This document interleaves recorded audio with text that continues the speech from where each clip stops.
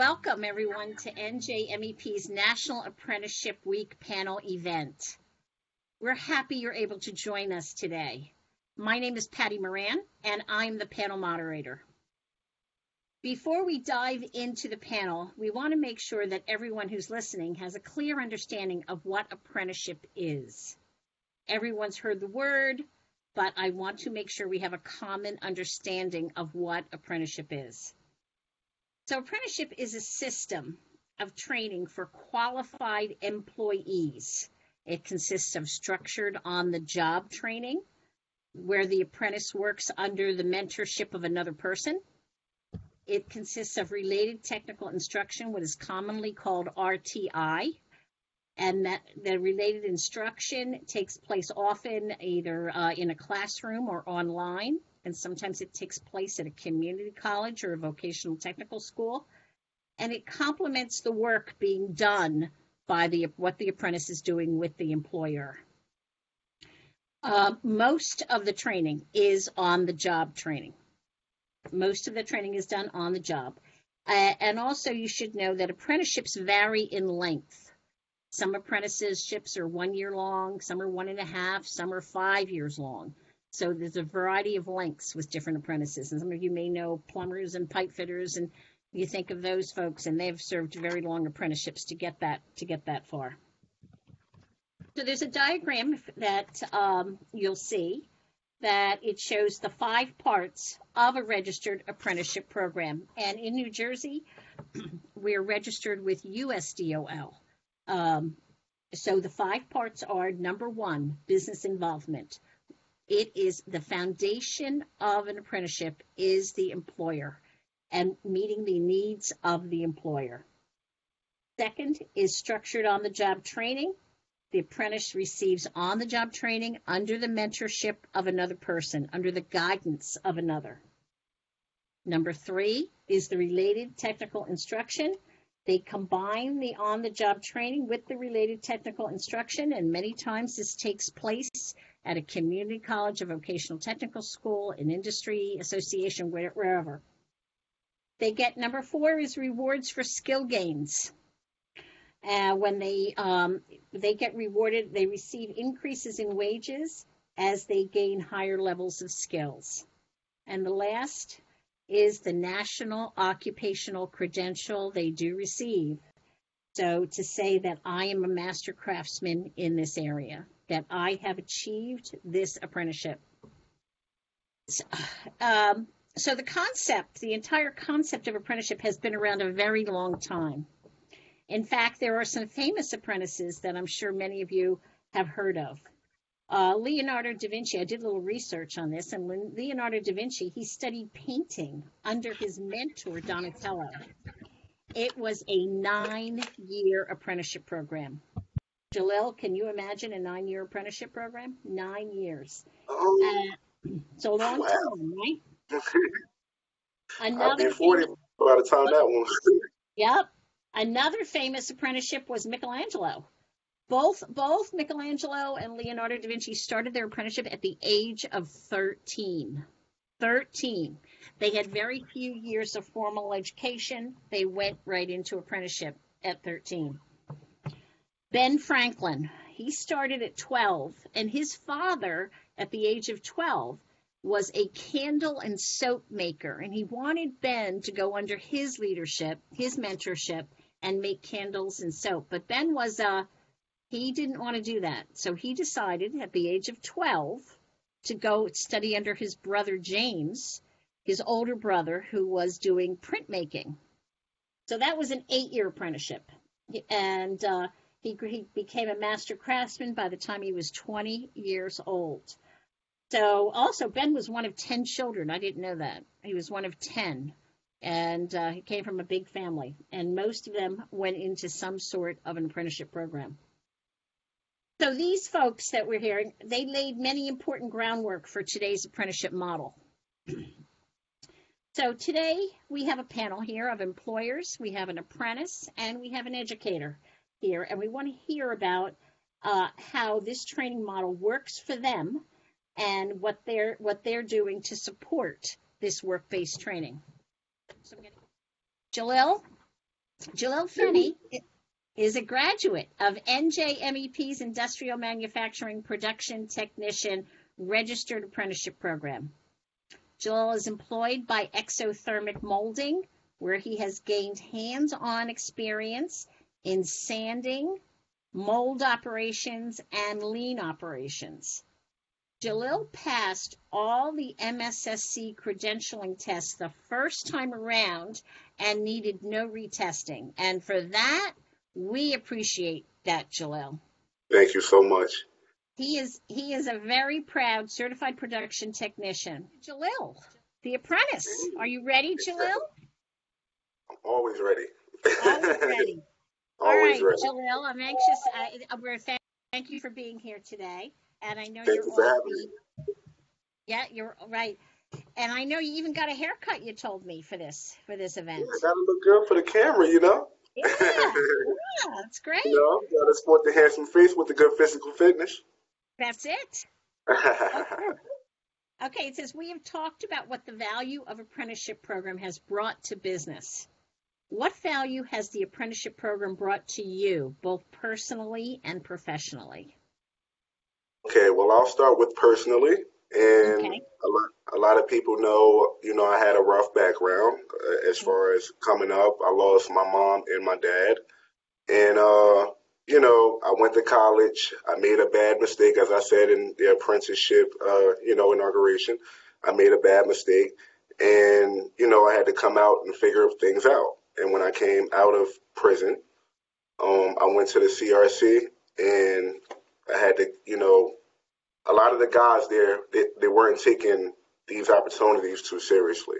A lot of the guys there come, why do I have to come here? Oh, I don't want to be here. I'm on parole, this, that, and the third. Well, it was a lady there named Miss Scott, and she said, well, if you want to get a job, you do this, you do that. So whatever she told me I needed to do, I did it. And, you know, it led me to one stop with Barbara Walters. And, you know, I wherever she told me to go, whatever she told me to fill out, you need a resume, whatever you need, I got it done. And I got a job here at Exothermic Molding. And, you know, when I first started there, my background was always business. I went to college for business management, and I was an accountant minor. So when I first got a job here, I knew nothing about manufacturing. I knew nothing about sanding.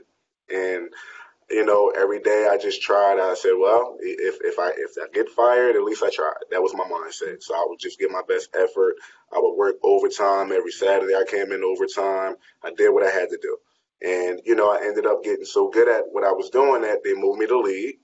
And I started helping the guys and teaching the guys how to sand. And they moved me to, you know, department lead. And they offered me this opportunity to go to the NJMEP.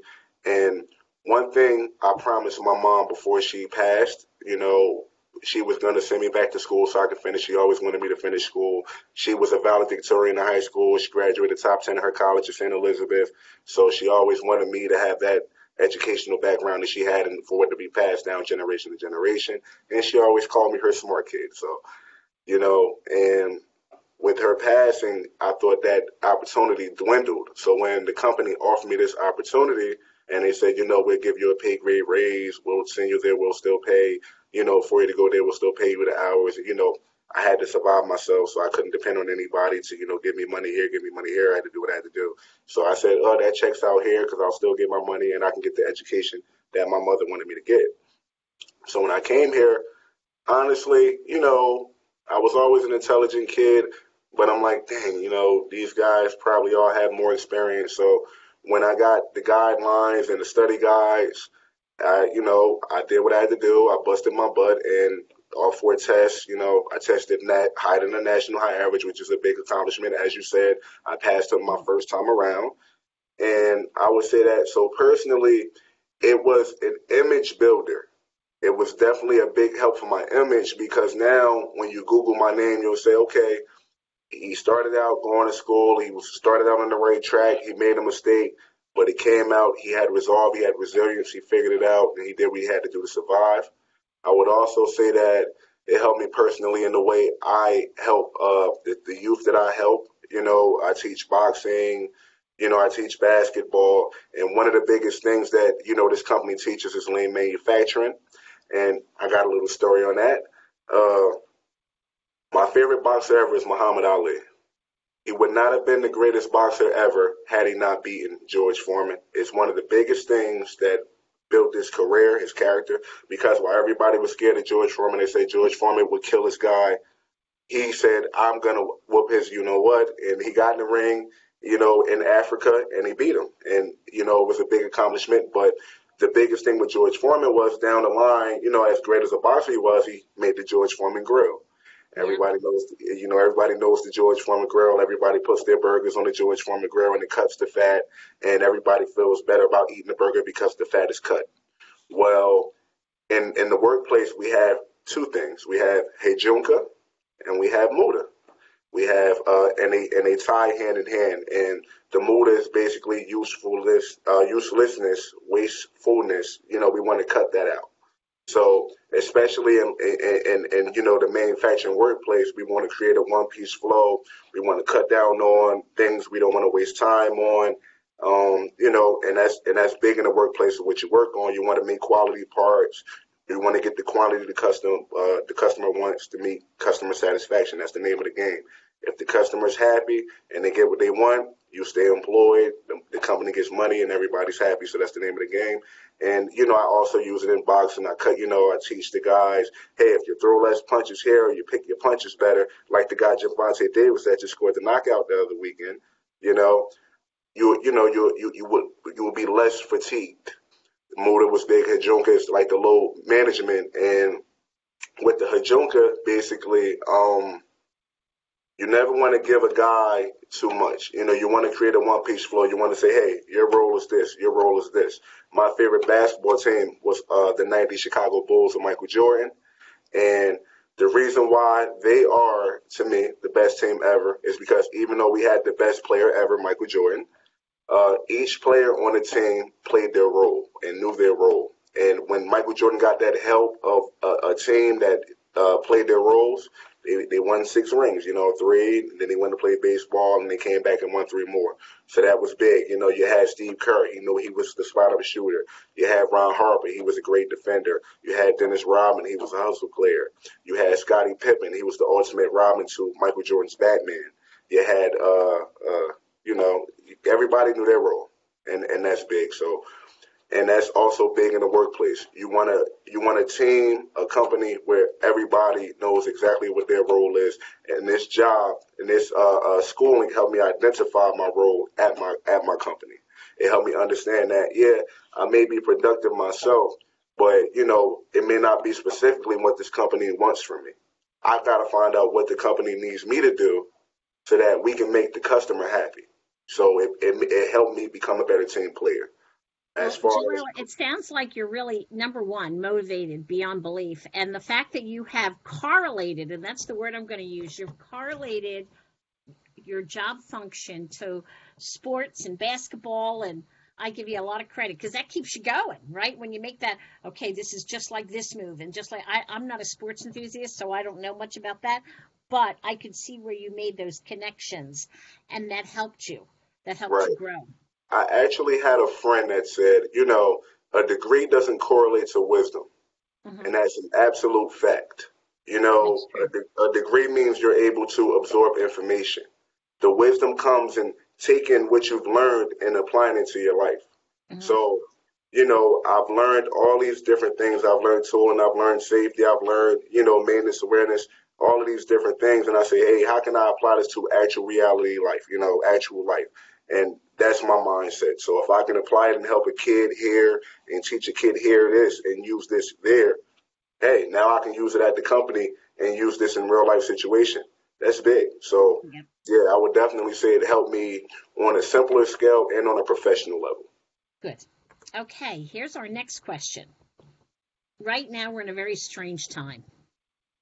High school seniors are thinking about their logical next step while doing much of their classwork remotely. Okay.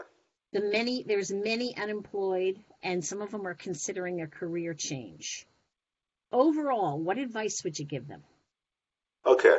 Now, you have the adults that want to make a career change. And my thing is, as I said, I went through what I went through. And I basically, I was a business major. my ultimate goal was to be a co-owner with my mom at LS Finney Tax Preparation. She owned a tax company, and that plan was shot due to a mistake at the time. So who knows what I'll do in the future? But I knew that me coming out of prison, I had to figure out a way, to make money. So in this time, it's not a time to panic, but it's a time to figure out what you can do to, survive. And if that means you have to research and find different areas that you can work at, my thing is you never put all your eggs in one basket. You want to always try to, open doors and different avenues to try different things so that if this doesn't work, I can make income here. I knew nothing about manufacturing, but hey, I say, hey, if I can get paid doing it and you would show me how to do it, I'm going to do my best to learn it.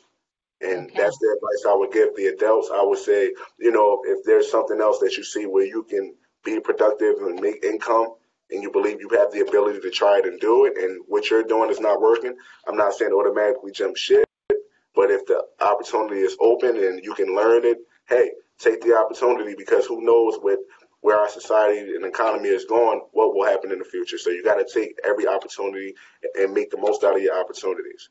And for the kids, for the students, coming out of high school, a lot of kids really don't have a direction. We just kind of pick a major that we think we want to, it's cool. When I was a freshman in college, I wanted to play video games and party and all of that stuff. But what I will say is 3 failures that I think coming out of high school that I felt were big was the lack of education and credit. I would say the lack of education in Black history, me being an African American, and the lack of direction in the sense of a kid always feels as though if I don't go to a college or a Division I college, it's a failure. And that's not the case. Your skill might be automotive. Your skill might be, mechanical. Your skill might be this. So if you can take a trade and, make a career out of that skill, you would save a lot of money instead of going to college and wasting 2 years and being $20,000, $40,000 in debt. So I would say, find your strength and work on your strength. Don't be offended or discouraged by people saying, hey, you didn't go to college, or you didn't go here, you didn't take it this route. You didn't have to do that in order to be successful. So that's the advice I would give the students. Okay. What I wanted to say was another thing that it did for me image-wise was a lot of the guys that went through the situation I went through now have more job opportunities because of me. That's big for my image. That's huge. That is, yes. Like you have companies that say, hey, well, I seen Jalil come out of this situation and do this, and it was a success, and it's helped this company do this. Maybe it'll work here. And that's big for me. I want to see, everybody else flourish, just like I flourish. That's my thing. I don't just want to win for me. I want to see other people do well. So if I can help somebody else's career success, that's huge. Okay. So I heard a few things in there. I heard, number 1, don't panic. It's not going to be the end of the world. Right. Number 2, do research. Get to know your strengths. Get to know your weaknesses. Right. And it's okay to diversify. For those adults especially, they think they have an ability to do something. Sometimes you're going to take a risk.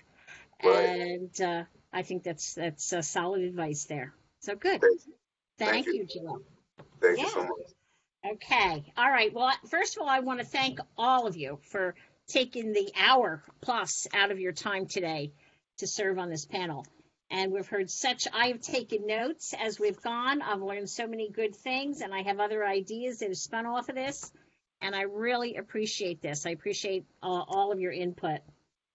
So USDOL was kind enough to send me some facts and figures to let me know apprenticeship continues to grow nationally. Since 2009, apprenticeship has grown by 128%, with 705,000 new apprentices since 2019.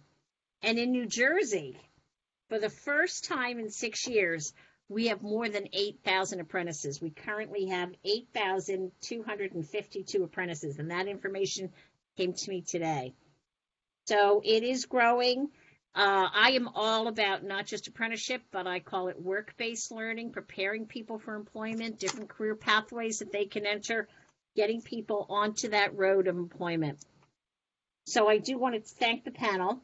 But we started today talking a little bit about famous apprentices, and I talked about Leonardo da Vinci and Ben Franklin, but I cannot forget to mention Elvis. I'm sitting here with my blue suede shoes on, right? And Elvis was an apprentice, electrician apprentice, if memory serves me right. So I wanted to end this with a quote from Ben Franklin that I think really sums up learning and connecting learning to the work. And he said, "Tell me and I forget. Teach me and I remember. But involve me and I learn." And I think so much of that is a lot of what we are doing and what our goals are, is getting them involved in their work and making them passionate to go to work every day. So I thank you again, the panel. I really appreciate it, and I hope all our listeners are enjoying the National Apprenticeship Week festivities.